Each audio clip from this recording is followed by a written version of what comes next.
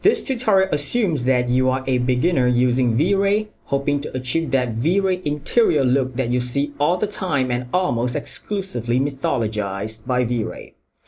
I have good news for you. You're only a few clicks away from achieving that look because VRay is that easy to use. Let's get this thing going. This is a simple room with windows at the side. There is nothing special about it.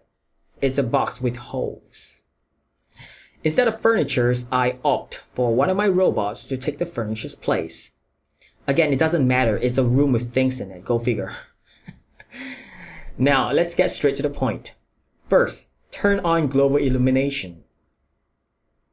Next, drag out a VRaySun and position it to shine through the window at the angle of your choice. VRay will then ask if you would like to automatically add a VRay Sky environmental map. Go ahead and click yes.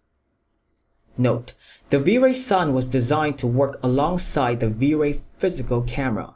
However, not everyone understands the photography side of things. Hence, I will forego that to streamline this tutorial.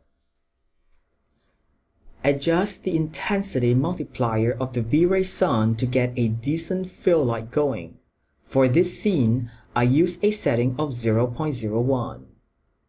This is the result. For interiors, you do not want to get to the final optimum lighting using just the VRaySun.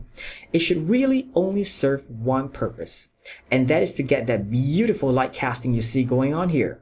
Not too bright, not too dark, just perfect. This is the only purpose the VRaySun should serve. Now it is time for the actual lighting. Drag out one or multiple VRay lights and size them so that they match the size of your room's window. Put them slightly behind the windows. Turn on invisible to let the VRaySun pass right through them, and turn off reflection so that any reflections will not accidentally reveal large rectangular lights where the windows are. Now adjust the VRay light's multiplier until the room is sufficiently lit.